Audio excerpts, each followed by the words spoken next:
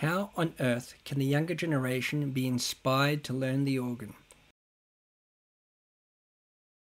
Martin writes, exposure. Make YouTube videos. Make those TikTok video clips and don't just play hymns and classical music. Play all sorts of things and do stuff no one else does. The younger generation will find and figure it out. Someone wrote here as a follow-up to Martin's comment from Helen. She says, exactly. Anna Lapwood is doing that on TikTok. She's got a following of young people. And yes, Anna Lapwood is a great ambassador for the organ. She's the organist at the Royal Albert Hall. I think that's what it's called.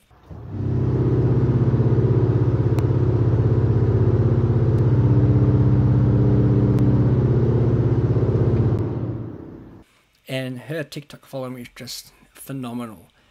But I think in order to move that to another level, just to convert that audience into people that want to learn the organ.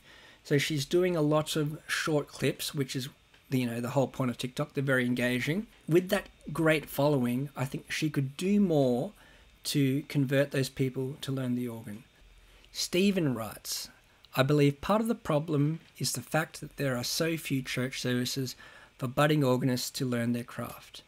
Another major issue is Obitus and Wesley, not to mention praise bands. And Stephen is right, there are fewer church services now, but even if there were more church services, that wouldn't help the dwindling attendees. We need people to come to churches, and we need parents to bring their kids to hear the organ.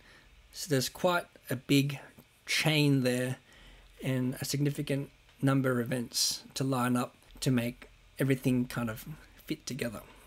The next comment here is from my favorite Fort Lauderdale composer from Florida, Phil Leinbauer. He writes, it is a challenge, certainly. It would be great if school music teachers could create some interest, especially if there's no interest at home. For me, growing up with a father who was a minister and a mother who was a pianist and organist, playing organ was a natural progression.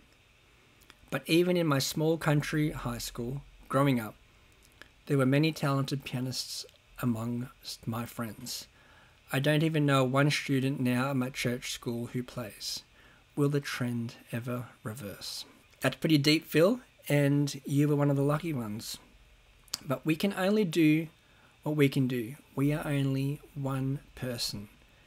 But together, we might be able to make a difference. I'm now heading over to my YouTube community tab. The first one's from Jeff. Jeff says, there's nothing better than entering a cathedral and hearing an organ thundering with glorious, uplifting music. It also amazes me when I see someone playing with their hands and feet. People who can play like that are so talented. It is a shame more people aren't taking it up.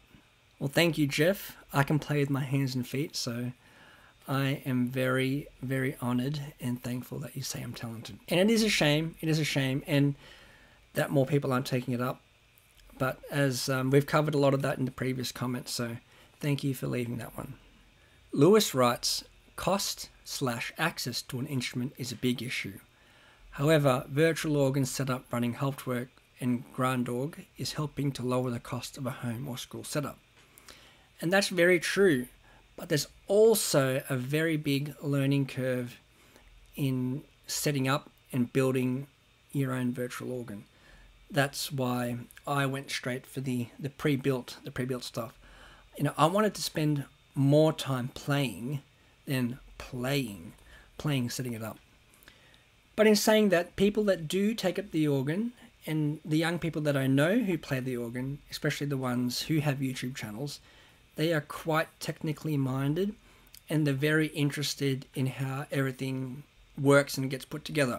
And also, just to add further to that, people that do take up the organ are quite detailed people, and you kind of have to be a little bit eccentric in a way. I think we're all kind of on the spectrum in some way, but for someone to really love the organ, there's got to be that little element of eccentricity. Is that even a word? because there's so much detail with the organ, so much detail to learn about registrations and stops. If you're that type of person who likes details and likes digging further into rabbit holes, then I think the organ is for you. Now, the last comment here is from Vulcan Starlight Music, and he has a YouTube channel of his own. From following him on my Instagram, he is creating a really comprehensive composite Helped-Work sample set, and his response is quite long. It's very, very genuine and very technical, and I really appreciate the comment he wrote. But in a nutshell, he's really open to helping the younger generation, especially on the technical side and the programming side of making Helped-Work sample sets. Getting young programmers hooked on creating and sampling their own sets through means of scripting and SQL code. And because I have basically a computer science background, that greatly interests me as well. He also writes, I'd seriously be happy to help or provide input of any kind for this ambition. DM me on any of the platforms if you'd like to. I'm quite inspired to see organists be fabricated. Let me know if you have any ideas.